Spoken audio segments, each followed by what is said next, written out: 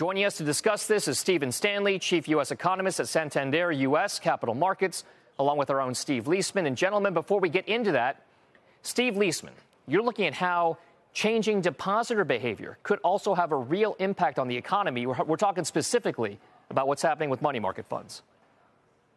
Yeah, exactly, Dominic. And there's a lot of money slushing around. You have the concern about the bank failures. That seems to be eased, at least for the moment.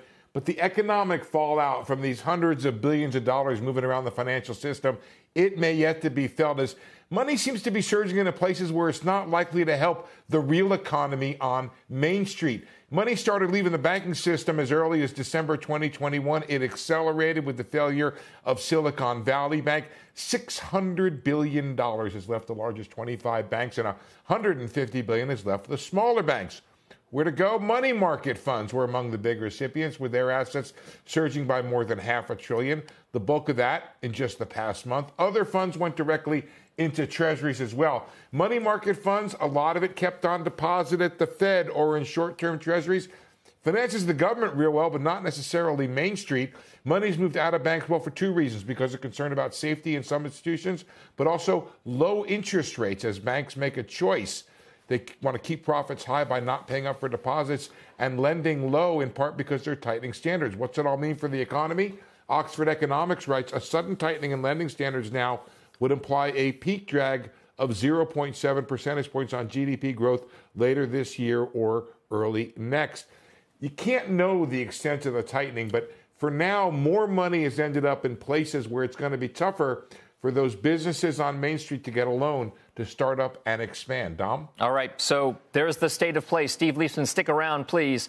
Stephen Stanley, let's bring you into the conversation. This is a very, the word unprecedented is used way too much these days, but it feels like it because we are unwinding or in the process of trying to normalize what is arguably the biggest economic experiment in the history of financial markets, and that is the zero interest rate policy we've had for more than a decade. Right.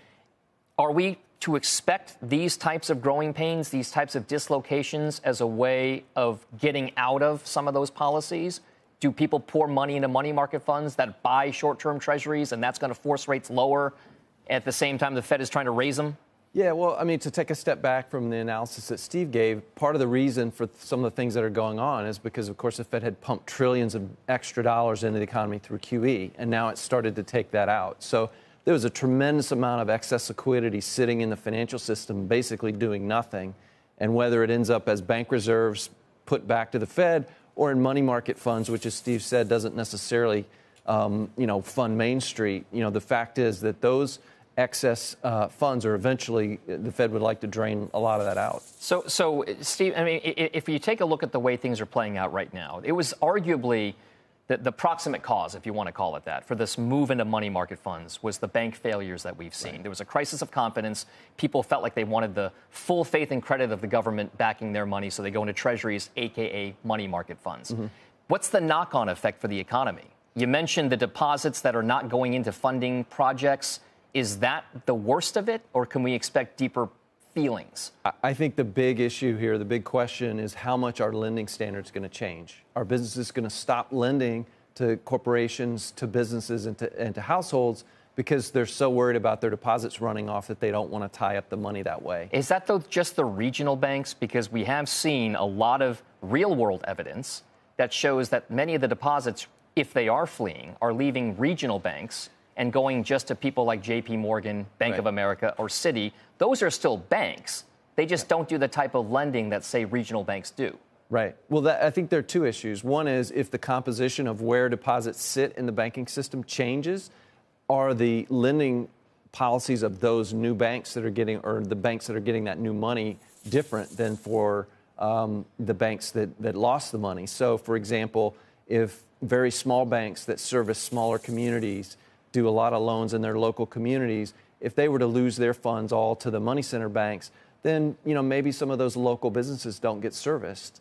We'll see to what degree that happens. I think for now, what we've seen is mostly the runoff has come in a very specific subset of banks. It hasn't been across the board necessarily.